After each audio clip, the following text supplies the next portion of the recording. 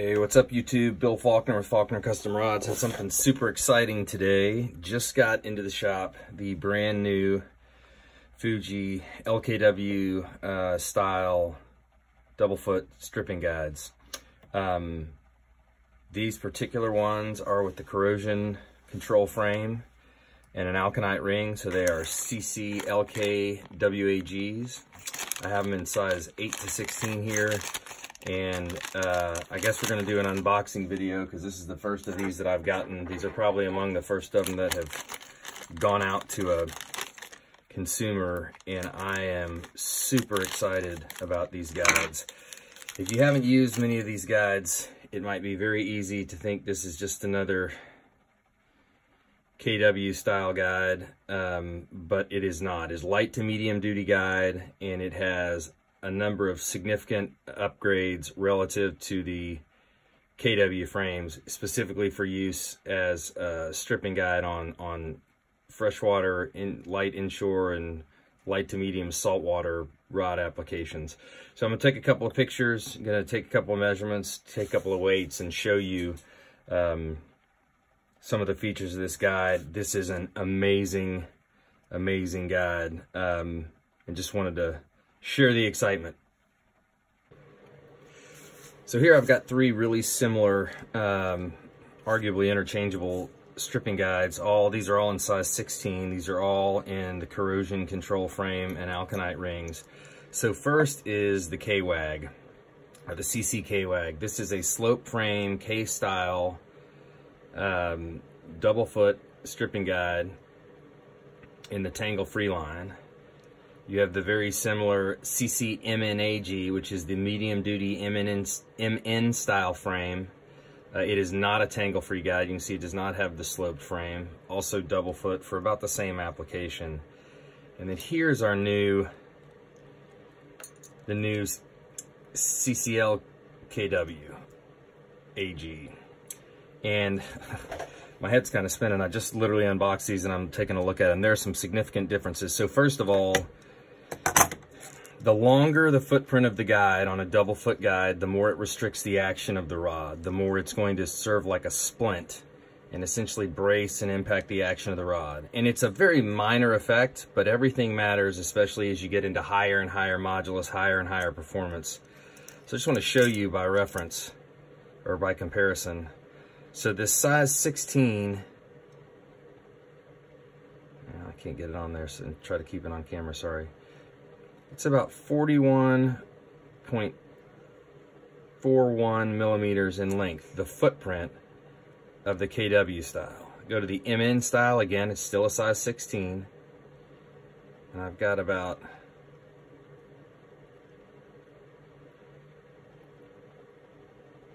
34.8 or so in length, so it's shorter. And then now look at this. This is the new LKW style. Same size 16 frame, and I'll take some pictures so you can see the relative heights. Sorry, I'm trying to get this all on camera without glare. Only just over 27 millimeters in length. So as you can see, if I put them side by side, a significantly shorter footprint.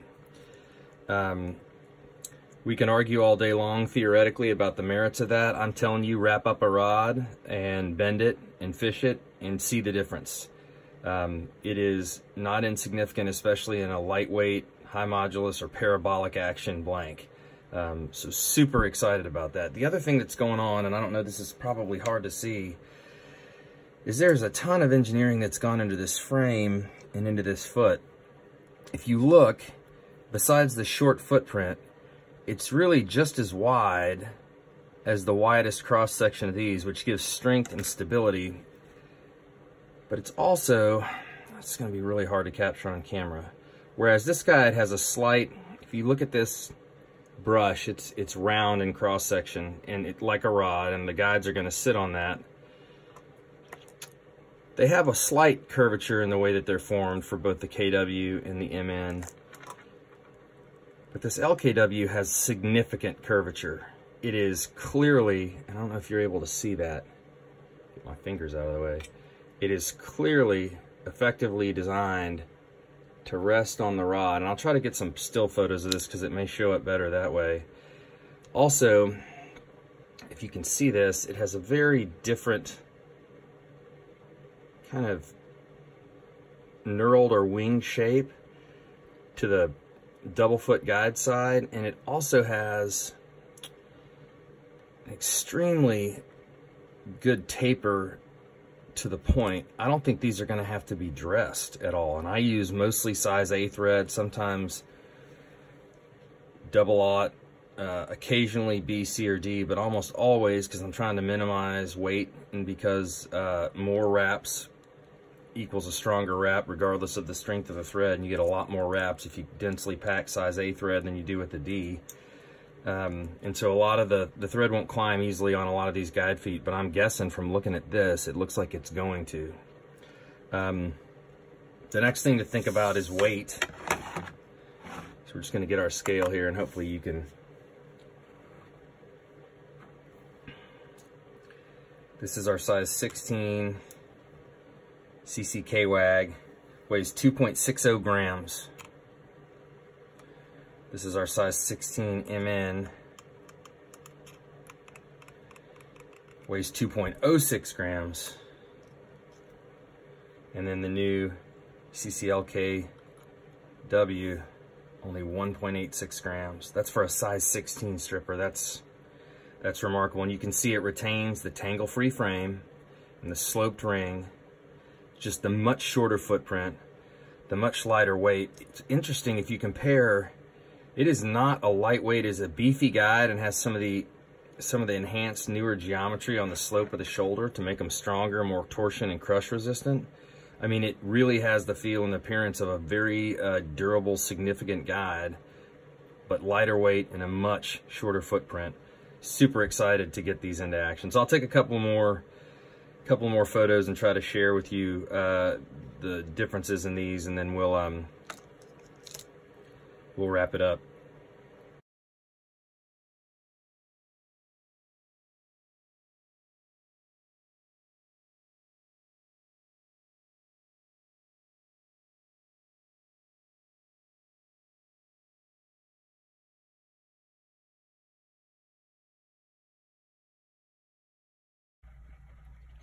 All right, so I was doing a little math while we were off camera there. Hopefully those photos, they're kind of hard to capture, and I'm not a great photographer. Hopefully those photos help you get an idea of the engineering that's gone into this new LKW, and it's pretty impressive. And again, I have not had them on a rod, I have not fished them on the water, and that will be the ultimate test. Time will tell, but based on my history with Fuji and the quality of their products, and the observable, measurable improvements in this guide relative to some of the others that I've used for years and really like, I'm just really excited about it.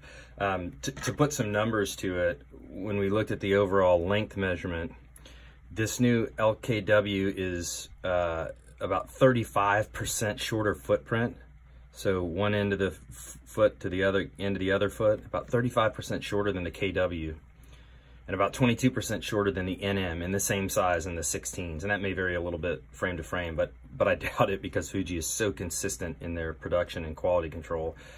From a weight standpoint, the LKW is 28% lighter than the KW, which is shocking to me, and 10% lighter than the MN. And these are great guides that are really high performers, right? And again, all these numbers, all these measurements are specifically in the corrosion control silver frame with alkanite rings. If we were using titanium frames, they'd obviously be lighter, right? Although I believe the dimensions would be spot on exactly the same. If we were using phase light rings, that'd be heavier, right? So know that I'm deliberately comparing guide to guide to guide in the same line and the same finish and the same ring, so we get kind of a relative comparison. While we're on the topic, one of the things I just want to spend a little bit of time on, and the point of this is not to be provocative, but to hopefully educate and stimulate your thinking, and maybe we can become slightly better consumers out there. But this is a great example of, I get accused sometimes of being a huge Fuji fanboy, and I've had people go so far as to say, well, you're just a paid shill of Fuji, they're paying you, they're giving you stuff. They're not. I don't work for them, they don't pay me anything. They make the best, highest quality product in the world, period. And I tell people that, and they, you know, that's fine. We all have bias, and I probably have some too. But let's get into the numbers a little bit and show you what I'm talking about. So I have just a reloading scale here, and I'm just going to turn it on. And I have right here the first four, maybe the first four CCLK wags in size 16 that have been shipped to anybody. As soon as they announced them, I ordered them.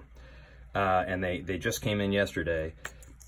So you literally saw me unbox these in the first video. So I haven't hand selected these. I haven't done anything to manipulate this sample. 1.86, right between 1.86 and 1.87. So 1.87 grams. Right between 1.86 and 1.87.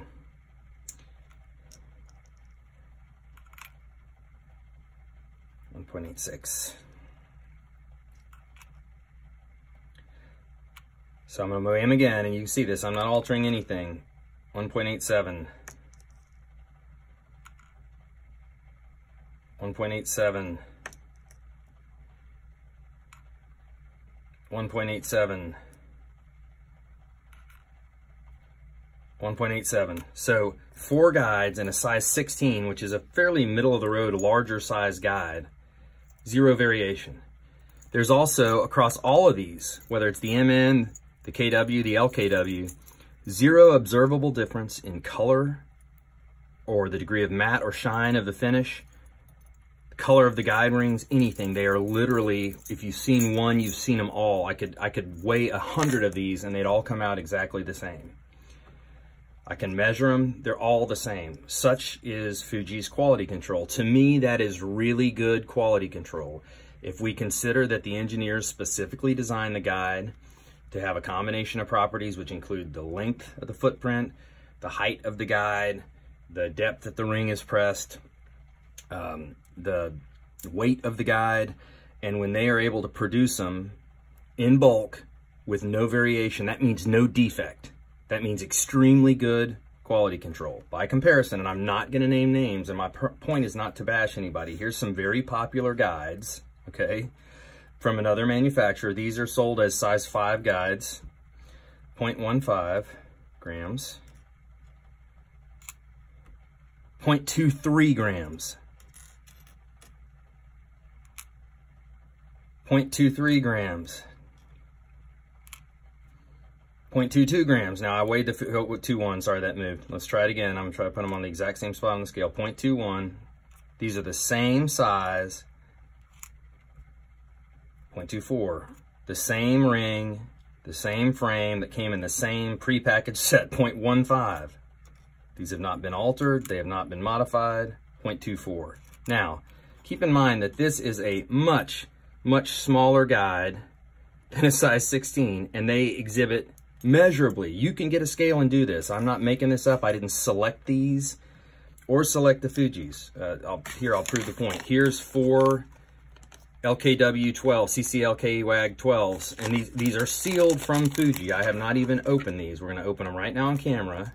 So I certainly haven't gone through, sorted through 100 guides and picked 4 that are the same weight. But watch this. I don't know how much these are going to weigh, but they're all going to weigh the same. So in the size 12, it's 1.01,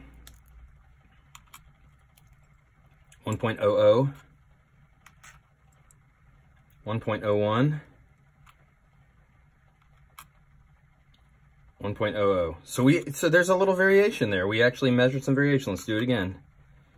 1.00, 1.00. Of course, now it's going to make a liar out of me. 1.00. Must have been heavy-handed on the scale. 1.00. So they all weigh exactly the same. Again, I can do this all day long with Fuji guides, and you should too. And sometimes what you see is one manufacturer, all their guides have tremendous variation, said differently, defect. And sometimes it's only certain guides or certain lines or certain sizes, but it's the kind of thing that pays, you know, to pay attention to. The other thing I could tell you is, I could go through and show you, if we could get a good enough camera angle, there is visible, measurable difference in how deep the guide rings are seated. They are sloppy. They're not all the same. They should be all the same. There's one optimum depth to seat the guides that gives you maximum strength and durability. And any variation from that is a defect. Here's some more guides. These are actually very high-end titanium guides, and while they don't exhibit the same weight variation, there's a huge variation in the length of the feet and in the depth that the rings are pressed in, and I can have observable differences in frame color and ring color. Is anybody going to notice that besides a custom rod builder that's looking at a pile of guides on the bench at the same time? Maybe not. But the reality is those cosmetic differences, those weight observable measurable differences manifest as defects in the quality and the performance of the product over time. And so if I'm going to put all the work into it, I want this product that exhibits no variation, measurable or observable or any kind across hundreds of guides again and again and again and again. That's what I want to stake my reputation on as a rod builder, and that's the kind of performance I want out of my rods. So again, not trying to bash anybody, not trying to say all of these products are good enough for most of what we do in rod building and in fishing. But if you want to get really serious about what quality is and how you measure and observe quality, get a scale, get a set of calipers, and do a little work. You can take guides in your shop and find and observe the exact same things I've just shown you. This isn't a specially selected sample size. And so, you know, for me, I want to make sure that I'm using my money wisely. I'm getting a very predictable outcome and the highest possible quality for the price point I can get. And consistently, by the scale, by the calipers, by my eyes, perhaps there's bias there, Fuji consistently delivers. And that's why I'm such a big fan of Fuji. And what I'm telling you, we've talked about guides today, and certainly they're a heavily engineered part of your, you know, tackle system. The same is true for fishing line. The same is true for rod blanks. The same is true for reel seats. I think sometimes we get caught up in the marketing and the way things look and everything else. Critically look at your components. And what you'll find with your Fuji components, and with a lot of other components too, Alps makes awesome components. You will not be able to measure or observe a variation in any way across 50 reel seats, 50 hoods, 50 fighting butts, whatever component it is. That's what you're looking for. When you consider that variation is defect, the manufacturers that are minimizing variations and producing an extremely consistent product, which I find Fuji to do with all of their products all the time. That's why I'm a fan. So hopefully that makes sense.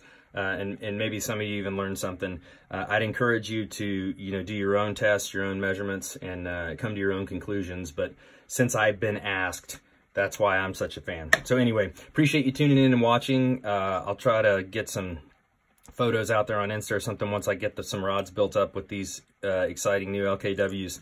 Until then, if you would please like and subscribe to my channel, I'd really appreciate it. It helps me produce this content and bring it to you. As always, if you have videos you'd like to see about rod building, about tackle craft, about whatever, let me know and I'd be happy to try to help. And until the next time, tight lines.